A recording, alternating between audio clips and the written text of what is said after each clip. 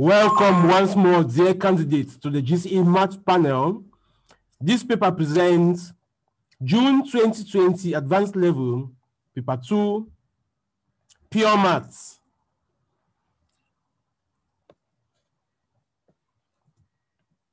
The first thing to do is to please subscribe so that when we upload any video, you are notified. And when you subscribe, please don't forget to click on the notifications.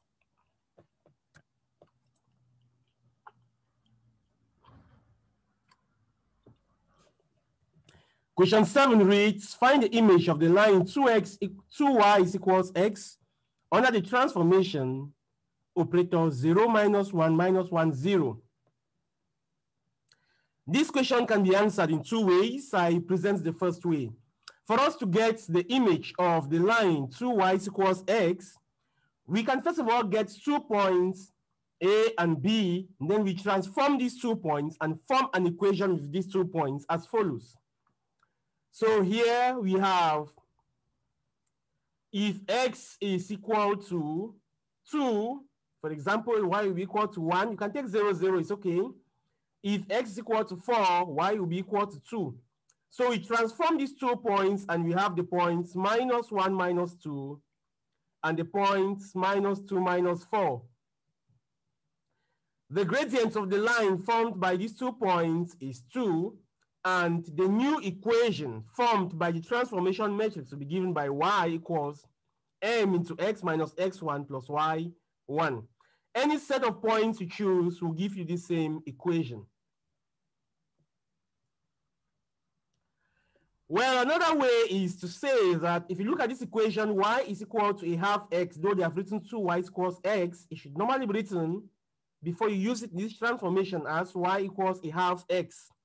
So the point x is mapped onto a half x, and this transformation transforms x and a half x onto minus a half x minus x. And from here, the gradient of this new transformation will be given by, just say the y value divided by the x value, and that will give you 2.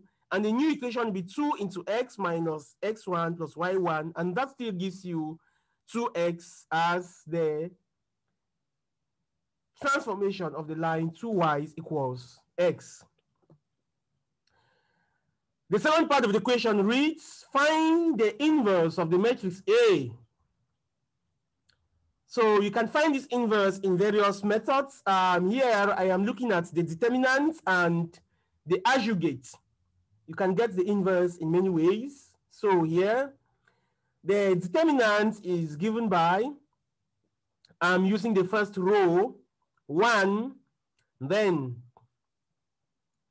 we have 1 minus 3, 1, 1, minus, no, the second element, that is minus 1, and the third is plus, so they are actually alternating. So minus, this minus 1 into this subdeterminant 2, 1, 1 minus 3, plus this last term here, or entry. And then we have, when you look at these points, we are left with 2, 1, 1, 1. So this gives us the determinant of 10, and the adjugate is given by the transpose matrix of cofactors. So here the adjugate will be given by the transpose matrix of cofactors. So we move to this first point. I is 1, j is 1. 1 plus 1 is 2, so minus 1 squared will give us plus. So this first entry here, this is plus, and the cofactor at this position is 1 times 1 minus 1 times minus 3, that gives us 4. At this position, minus 1 to the power I plus j here is 3, that gives us minus. Then the co-entries of the subdeterminants here, we have 2, 1, 1 minus 3, and that gives us 5. So we have the matrix 4 minus 5, 1, all of that. So when we transpose, this is what we have. And the inverse of the matrix is given by the adjugate over the determinants, and that gives us this matrix. The last part of the equation wants us to therefore solve the equation given by that. And we see that this equation is having this coefficient matrix the same as what we have looked for the inverse here. So since we already have the inverse, values of x, y, and z will just be obtained by pre-multiplying this constant matrix by the inverse of the matrix that we have.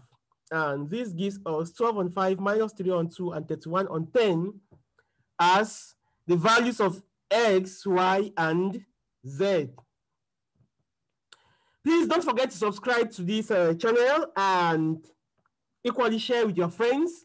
And don't forget to visit our blog www.gcemathspanel.blogspot.com for past questions for the various years in the different subjects, not just mathematics, as well as technical, ordinary level, and advanced level, issues on scholarships to travel abroad, news on GCE, and a lot more on this blog, our Facebook page. And actually this question is found in the link below.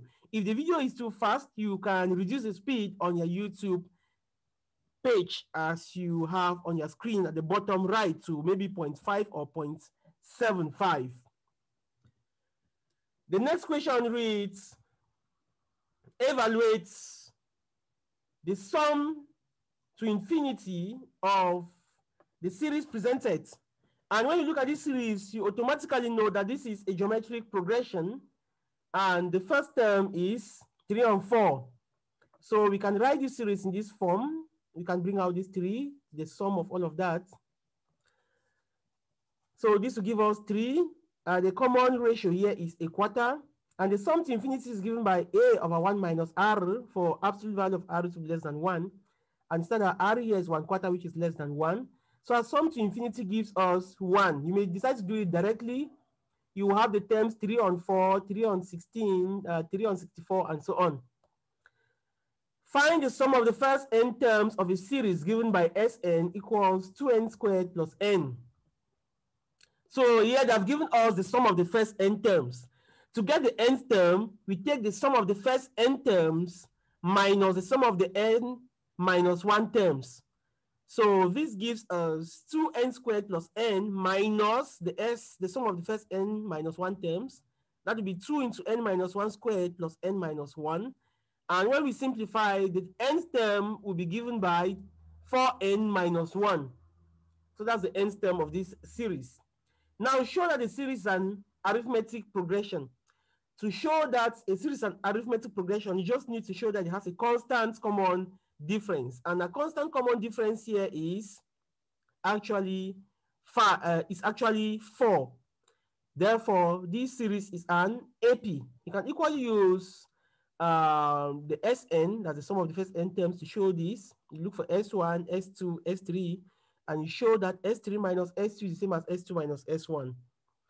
Thank you so much for being here with us to actually solve. The next questions are questions 9 and 10.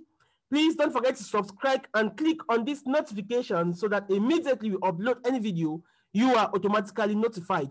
Equally, you can visit our complete preparations for GCE Advanced Level on our blog. Don't forget to share with friends and leave your comments so that we know how we can better serve you. Thank you so much and welcome to the GCE Math panel. Bye-bye.